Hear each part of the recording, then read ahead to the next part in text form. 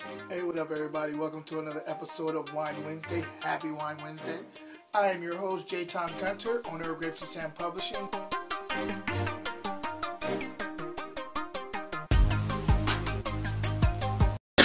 Yo, we're back for another one. I hope everybody's doing well. Happy Wine Wednesday, everybody.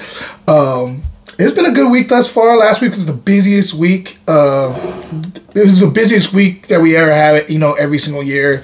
JP Morgan came out, and so, yeah, we was rocking. We had private events the whole week, and it was just a really busy week, but it was fun, and we got to pour a lot of wine, talk a lot about wine, and enjoy great conversations and stuff, so it was a good time. Before I get into the video today, just so you know, my birthday is the 26th of January, and I normally don't do this, but I'm thinking, since I'm going to be launching some new gear, some new artwork on my Etsy store, and also some new shirts and hoodies. I'm going to do this thing for my birthday. So if you ever want to give me a present, this is when you can give me a present, but it'll be something for you. Go check out my online store on the 26th of January. It's going to be from from this Friday all the way up to the 26th of January. I'm gonna be doing a 15% off of everything on the store, just to kind of celebrate my birthday.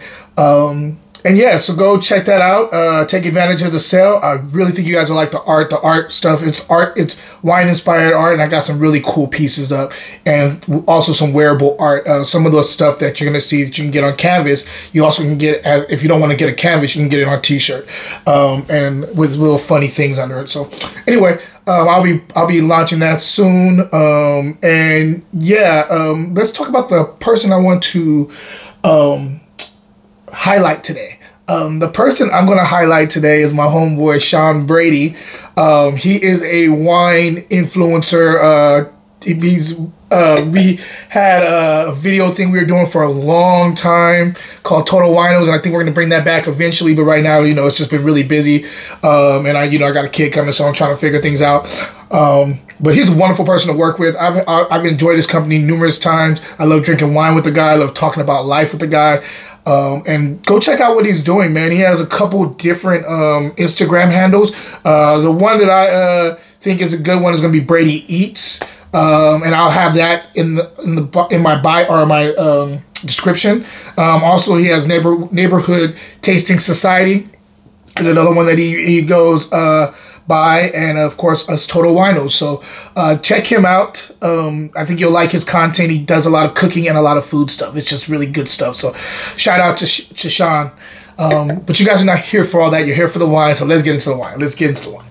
Today we are talking about the Beaujolais 2019 El Dorado. This is a Cabernet Franc. I like Cabernet Franc. Here's the label right here. So kind of a spoiler alert. I have tried this wine. I actually got this wine for Eno because I tasted it and I really, really dug it.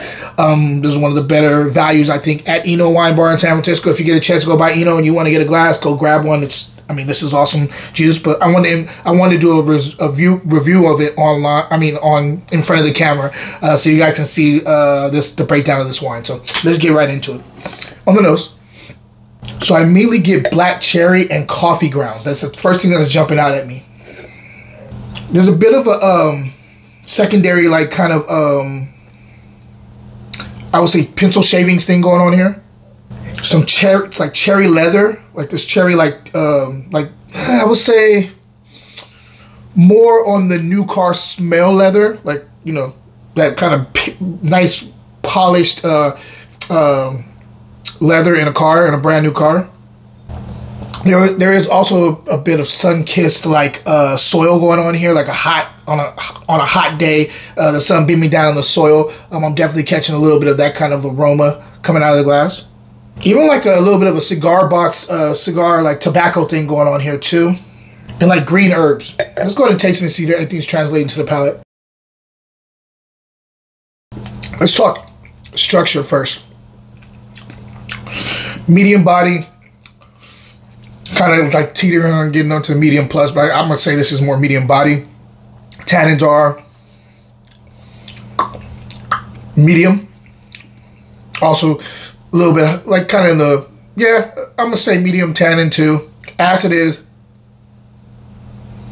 this is getting a little higher to like the medium plus range. It's not medium plus, but it's like right there at the kind of edge of medium. So the attack on this wine is that black cherry up front that I was talking about. As it progresses down your palate, you get a little bit more of that kind of earthy, a little bit more of a, like a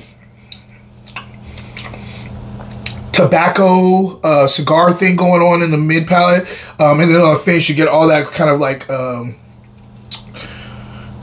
kind of cocoa nib, also with the coffee grounds thing that's it's on the finish.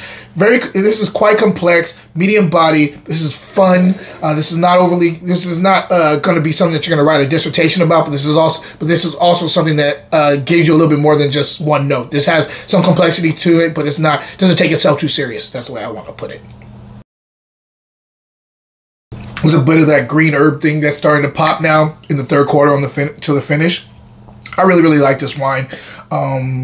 Very delicious. And if you're a medium body wine drinker that wants to try something that has some complexity but it doesn't take itself too serious, this is a great wine to check out, guys. I really, really like this Cabernet Franc. If I'm scoring this wine, stay tuned. Wine Wednesday will be right back.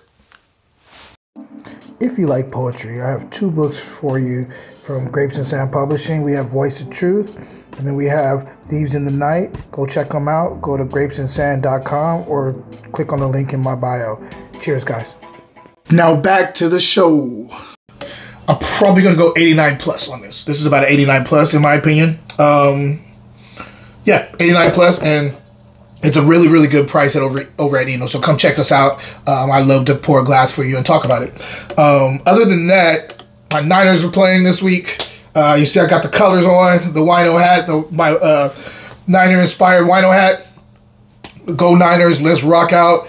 And guys, question of the day. Between Cabernet Franc and Merlot, which one do you pick? Guys, until next time, cheers.